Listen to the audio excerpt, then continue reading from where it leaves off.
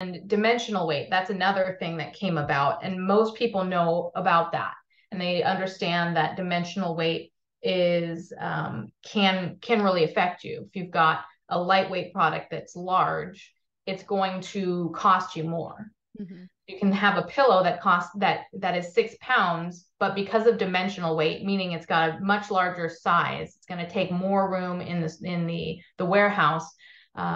It's going to, or and also in the trucks when they ship them out, it's going to, let's say something that's $6 could be billed at $20, Mm-hmm. a pillow, for example. So finding ways to reduce that. We're seeing a lot more vacuum packed things. We're seeing a lot. Maybe if you put your bundles in a box, maybe you can figure out how to shrink wrap it. And we're doing a lot of work on that right now. We've got a new free tool coming out called the product resizer, which will do those calculations to figure out what your opportunities are. Are you able to reduce by weight? Are you able to reduce by size?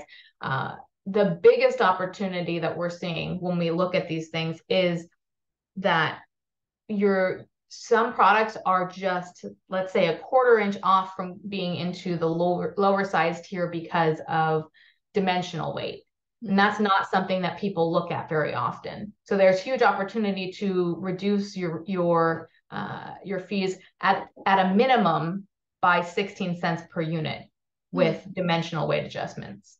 Yeah, paying attention to those sizing tiers and how like literally like 1 inch can make a difference. And if Yeah. you're oversizing your packaging just slightly to where if Mhm. you're looking at packaging in a way that you can take an inch off of each side, that could literally save you $1 or two more per unit if you're Yeah. paying attention to that.